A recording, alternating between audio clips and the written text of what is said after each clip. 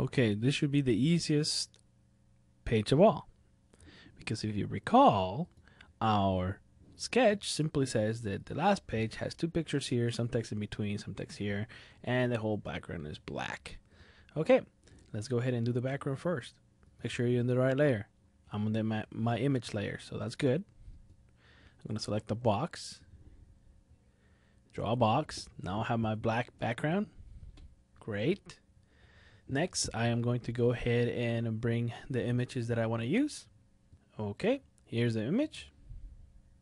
I'm going to go ahead and place it here for now. And then I need another image, which I am going to go ahead and also retrieve from the same source that I'm using these images. Okay, once I have placed the images where I want them, I go to page number 1. So I'm going to go back to page number 1.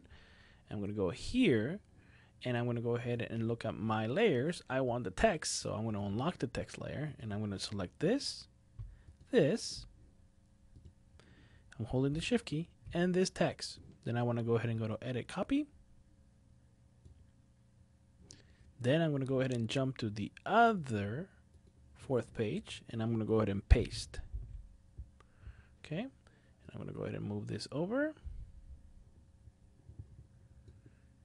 Then I'm going to go ahead and click here and put this logo in there. And that's it. I have a 4-page brochure that conveys, in my opinion, to come and visit New Orleans. Okay, the last step here is going to be to save what I have as a PDF so I can print it and carry it with me wherever I go. So again, I'm going to go ahead and make sure the page number 4, I'm going to, you know what? I'm going to go ahead and select this text right here, and I'm going to make that a little bit bigger. There we go.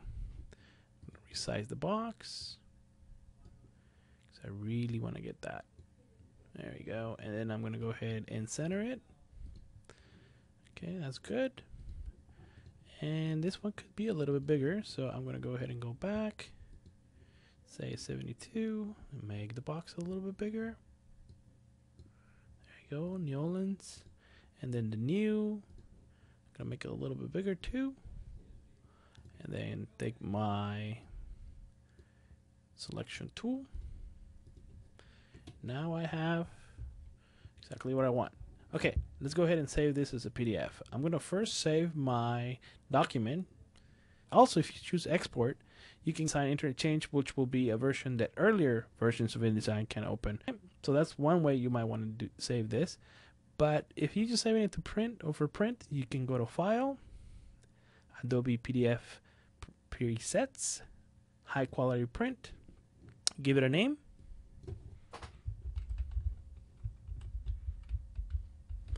and then go ahead and click Save.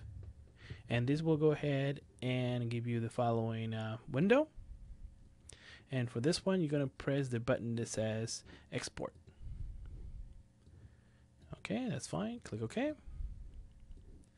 It's OK. Click OK. And then once it does its thing, you should be able to go ahead and look at what you got. Let's go ahead and open up the folder. And I'm going to go ahead and open up the brochure. And here we go. Now there's a couple errors here that I'm noticing, but that's okay. I can fix those. Mainly the first page, on the first page it cut off this right here. You see this bar right here?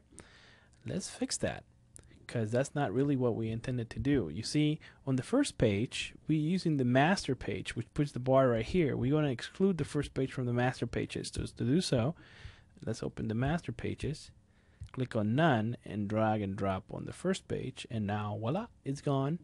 Now we can go ahead and save and do the export to high quality print again.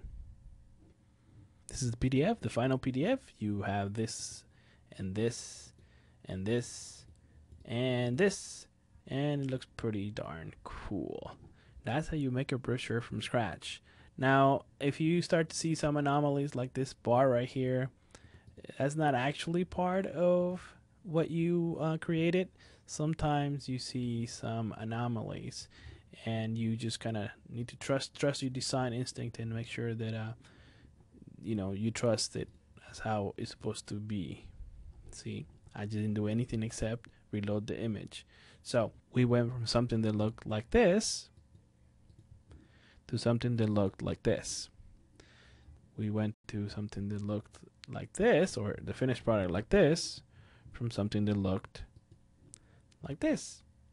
And from something that looked like this to something that looked like this. And finally, we got this, but we would not have gotten there without starting first here. Till the next class, keep on creating.